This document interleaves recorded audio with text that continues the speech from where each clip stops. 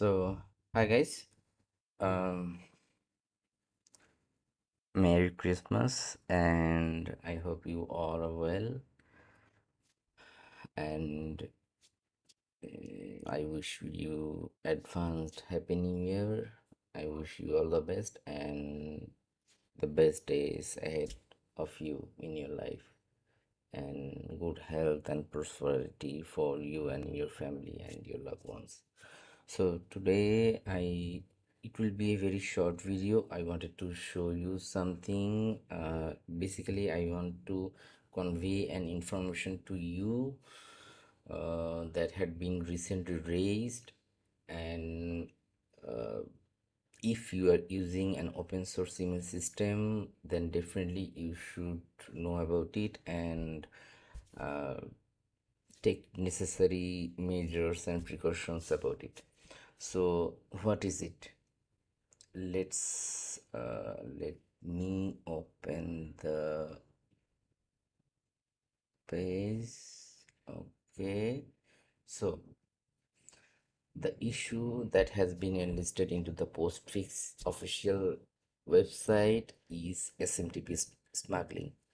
As you can see, it has been updated on December 29, 2023. That means today is December 30, so it has been updated yesterday. So it's pretty fresh and recent. So by the way, what is the SMTP smuggling? If you can look into many online resources to understand what is SMTP smuggling. uh, I will try to make it a summarized version of it, and I'll try to convey what I understood and what you should do. By the way, if you go through this space, you will get all the information and you will understand everything. Let me tell you something. As per an information, there are almost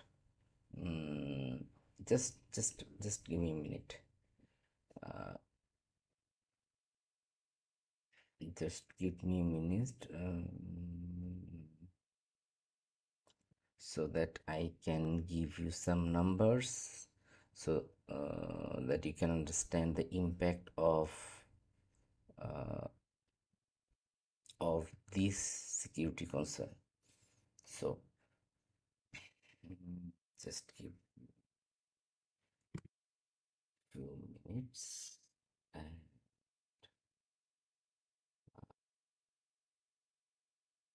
let me just take a look at these. These all are these all are some sites where you can find all the informations. And it says that right now there are more than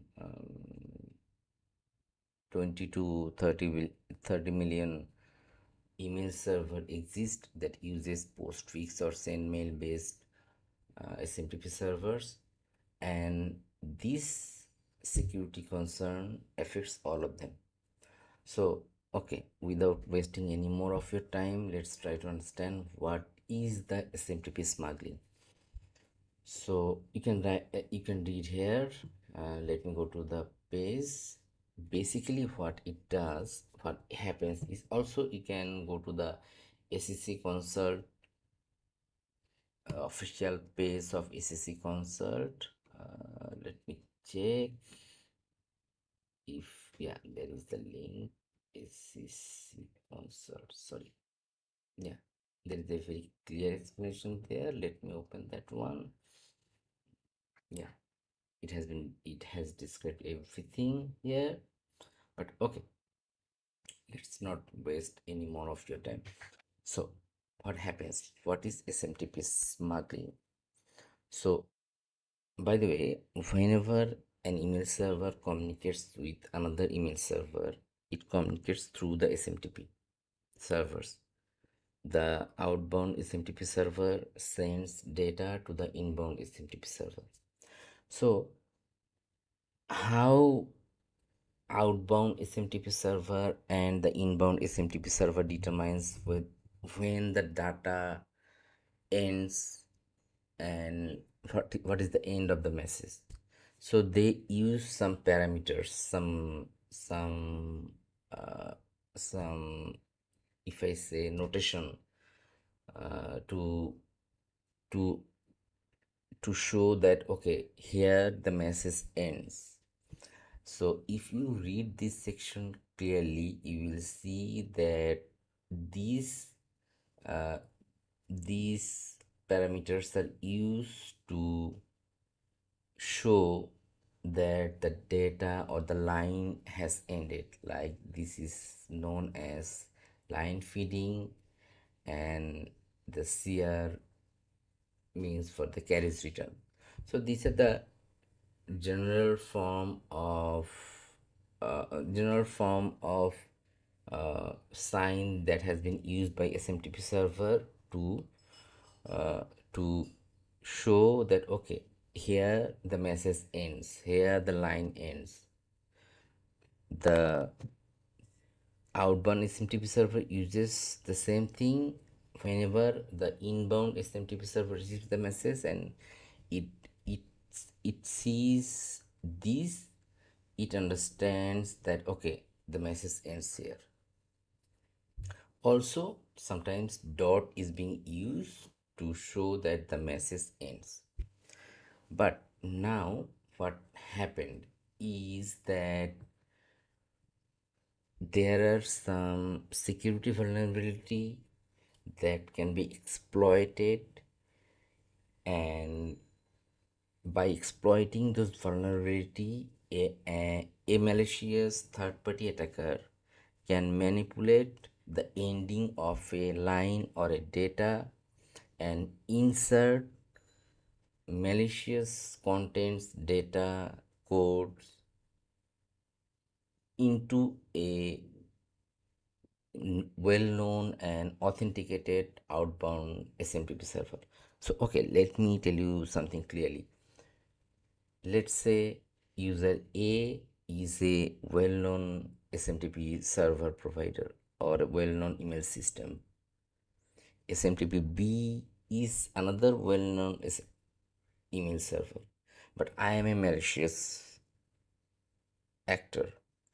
So whenever user A sends mail to user B, it puts all the parameters perfectly so that user B understands, or SMTP server B understands when the message ends.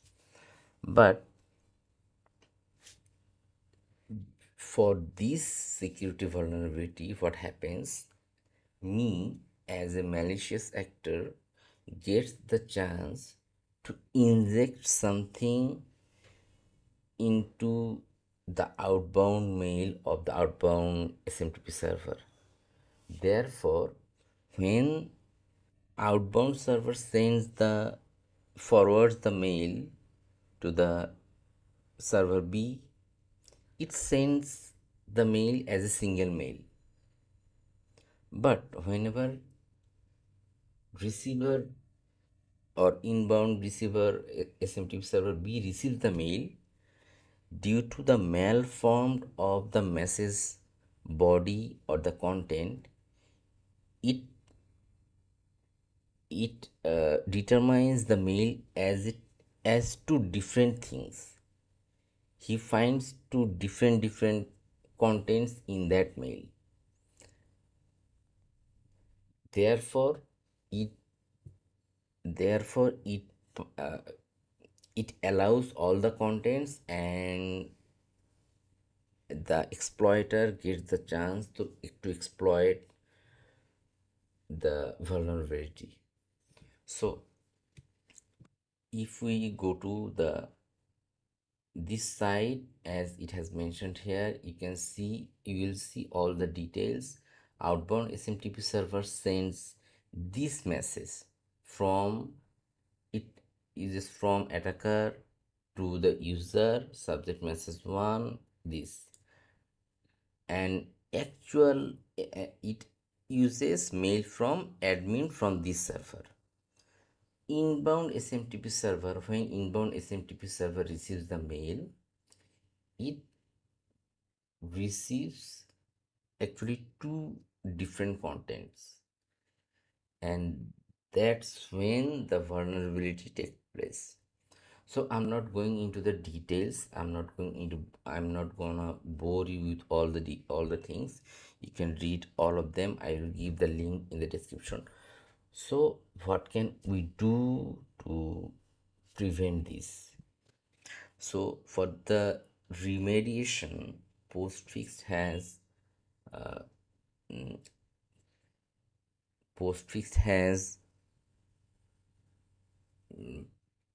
described some fix for us in its official documentation that we can implement in our postfix or sendmail based servers, so that we can be safe from this attack. So let's go to our server. Okay, also, whether you are using Zextras Carbonio Community Edition or Zimbra, as you know, Zimbra is going to be the end of life today. Maybe not today, tomorrow. So whatever server you are using, if it is a postfix based or a sendmail based, you should apply this fix to keep your server secure. So Carbonio, Zextras Carbonio also issued this, address this issue uh, in this page. So you can follow this page and just simply add the fix. So the fix is, let me do, the fix is, at first check your postfix version. For the extras Carbonio, what I'm going to do is apt cache policy Carbonio postfix. As you can see, my version is 3.8.3, and if I look into the documentation of Zextras, it says the if the version is 3.8.3, then you do need to change these things. So only one or two variables. So now we are going to change those variables. To change the variables, what we are going to do is, as a root user, we are going to vi opt Zextras common con main.cf, the postfix configuration file. And in the postfix configuration file, as you can see at the very bottom of this file, I have added this line: SMTP discard hello keywords chunking, as it has been mentioned here. So after adding this, what I'm going to do is I'm going to save it, then so Zextras C ZM control, sorry, not ZM control. I can restart ZM control, or I can just do ZM MPACTL restart. Okay, restart or reload. So that's how I can implement the fix. Maybe at the new release, as I was reading the official documentation of postfix, I found that in postfix version 3.9 there will be an auto fix. So you won't have to do anything manually in 3.9. So let's wait for the 3.9 and